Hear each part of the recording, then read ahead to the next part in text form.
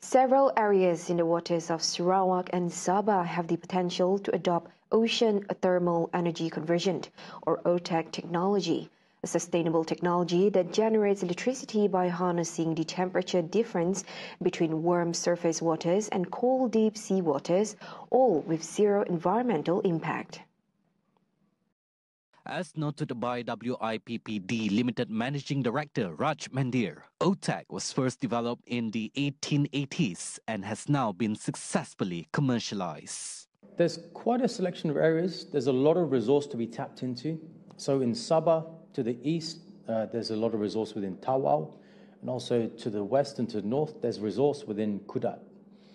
Within Sarawak, there's a fair amount of OTEC resource in and around the Miri region.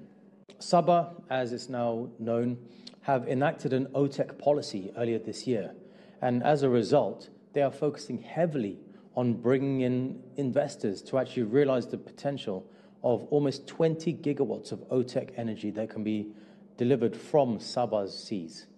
Sarawak is also exploring this. That is, I believe, on their future roadmap. They also have an abundance of OTEC resources which are ready to be tapped into.